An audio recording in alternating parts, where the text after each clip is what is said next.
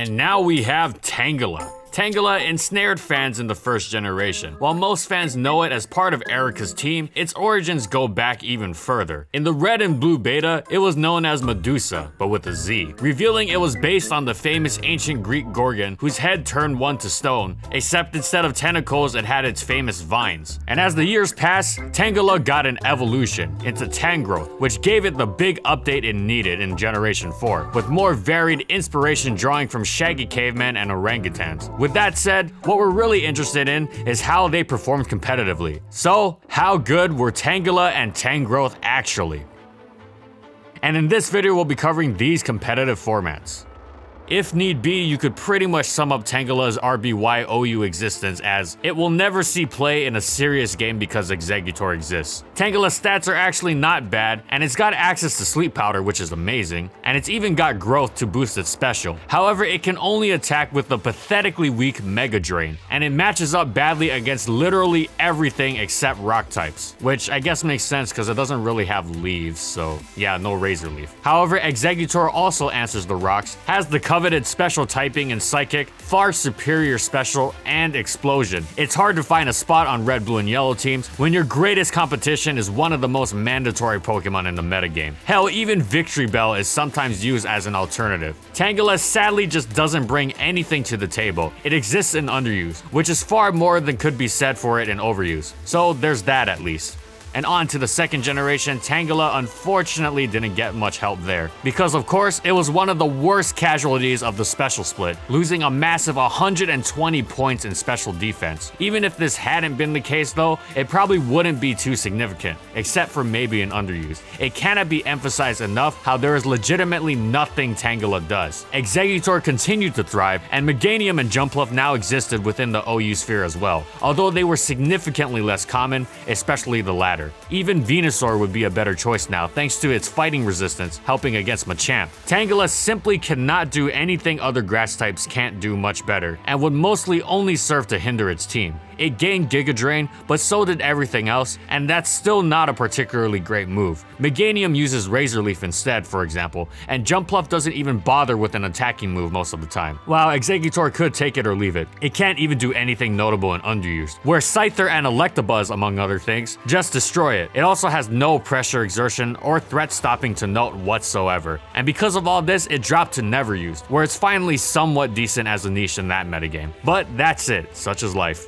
And now on to Advanced. For Tangela, you can totally forget any 3rd gen overuse or underused viability thanks to its typing, stats, and move pool, as they are just not up to snuff. Whether it's the land of Tyranitar, Skarmory, and Zapdos, or Kangaskhan, Hypno, and Amistar, Tangela is just out of place with nothing to contribute. However, our Viney friend has a happy little niche in the fun, albeit niche metagame of Advanced Never Use. It's able to use Chlorophyll effectively, and thus pulls off a mean Sunny Day and Solar Beam set, backed by a boosted Hidden Power Fire, and either Sleep Powder for setup or Morning Sun for powerful recovery. It's in this tier that the power level is finally such that its bulk is sufficient to stave the threats off, and that the bulk of the opposing Pokemon isn't such to where it struggles to harm them back. In the land where there are plenty of Hitmonchans, Raticates, and Pupitars to wall, Tangela will continue to thrive, as it can finally effectively use its great resistances and bulk without its other flaws overshadowing it.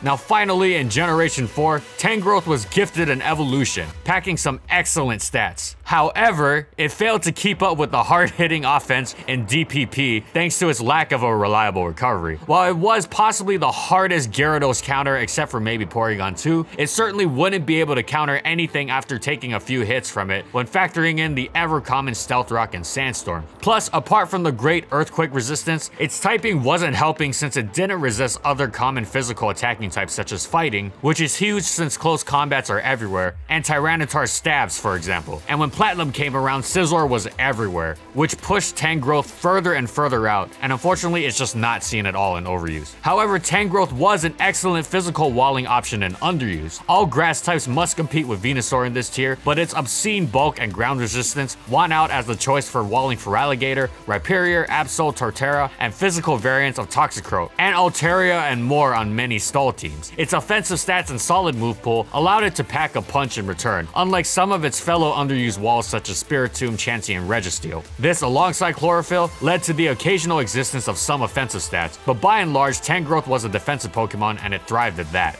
Now in the weather generation, Tangrowth gained one of the best ability in Pokemon history that completely offset any of its faults and made it an absolutely monstrous, unkillable physical tank. That ability, of course, is Regenerator. In the days of the physical threats such as Excadrill, Landorus, Terrakion, Garchomp, and Dragonite, with Gliscor to shut them down while remaining a threat to sweep itself, Tangrowth stood in their way, unwavering and smacking them back, in addition to abusing Black and White's brutal sleep mechanics. With the buffed Giga Drain and a propensity for spamming Leech Seed, it had absolutely no issue staying healthy throughout a game to make sure that no matter what, your team was not going to be swept by those physical monstrosities. However, its popularity did waver come Black and White 2 when the emphasis was more on special threats, especially Keldeo, and a new existence of another Regenerator grass type who actually had special defense, a better sleep move, and Spore. However, Tangrowth's physical tanking abilities are second to none. It's even been referred to as a physical Blissey. So whenever people get tired of Garchomp blowing their Amoonguses away, they find another way to deal with Keldeo and give Tangrowth a try. And it does perform too, especially with new age tricks such as Knockoff to stick it to defensive teams as well. And even though Tangrowth is technically rarely used, it's definitely a contender in the higher tiers, thanks to what was previously mentioned. And as for Tangela, Eviolite made it incredibly bulky on the physical side, and it could take a special hit too, but barely still. This gave it some odd NU usage, being able to basically infinitely wall Kangaskhan and deal with other threats such as Golurk and Samurott.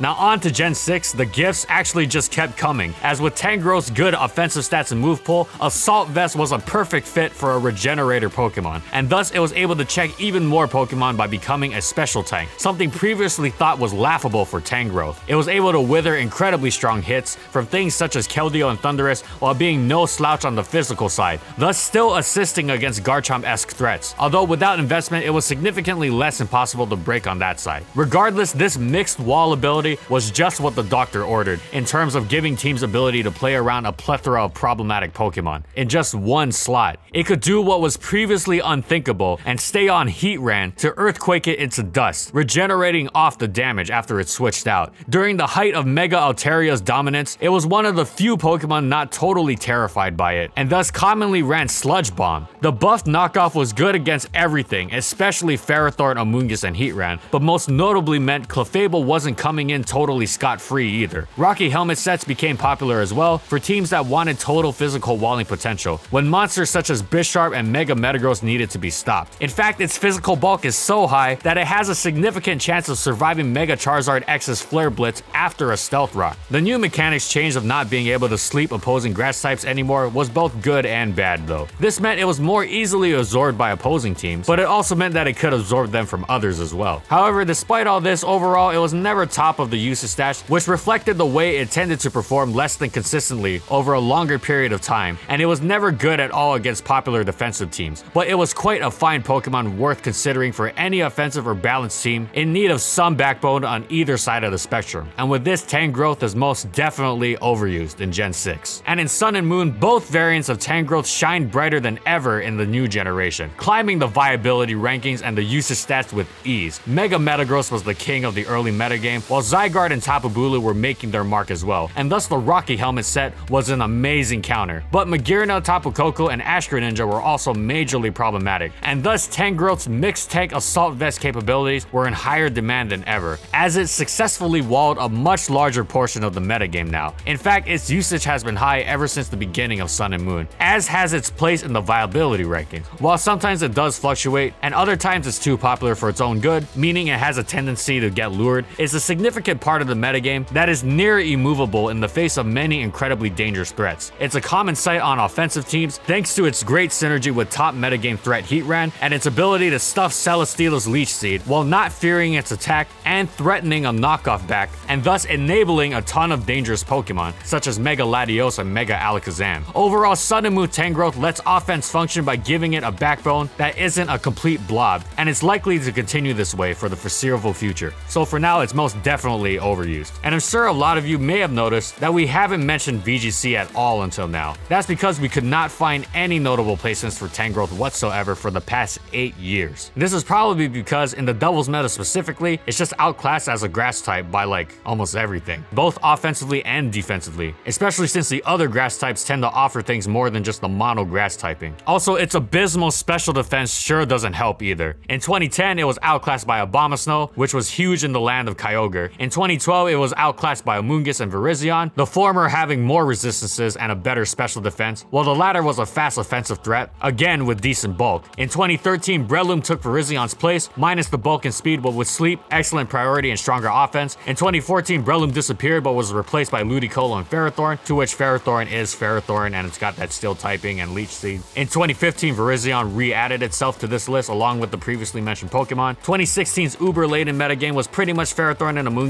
but the sparser quantity of Pokemon that outclassed Tangrowth didn't change the fact that they were giants of the meta. In 2017, the new kings of Tapu Bulu and Kartana took the stage, the former of course being some of the best team support in the entire game, while remaining an offensive option and reaping the benefits of its excellent part fairy typing, and the latter was a terrifying threat that also packed its half steel typing. And finally, in 2018, Serena added itself to this list, and Ferrothorn re-emerged as well. So as you can see over the years, Tangrowth was never short on competition, but it was always short on ways to combat it. C'est la vie. And that's it. So how good were Tangela and Tangrowth actually? Well, it most definitely had very rough beginnings as Tangela, but it's only improved since becoming Tangrowth. In every generation of overuse, its viability has vital parts of the metagame that hold it together against terrifying threats, and it definitely must be accounted for. Unfortunately though, in VGC, the more specialized doubles metagame was significantly less conducive to its talents, and thus it's never seen the light of day. I guess it's kind of similar to Skarmory being good in singles but not in doubles, since its kit is just more suited for singles. Anyways, overall though, while Tangela was among the most forgettable Pokemon in existence, once it evolved, it became a damn important pick. Thanks for watching everyone, and as always, if you liked the video and you want to see more, be sure to subscribe to False Swipe Gaming for more weekly Pokemon content, and of course, as I always say, comment on what Pokemon you want to see next. Also, thank you so much to our patrons for continued support of our videos, and thank you to everyone else watching as well.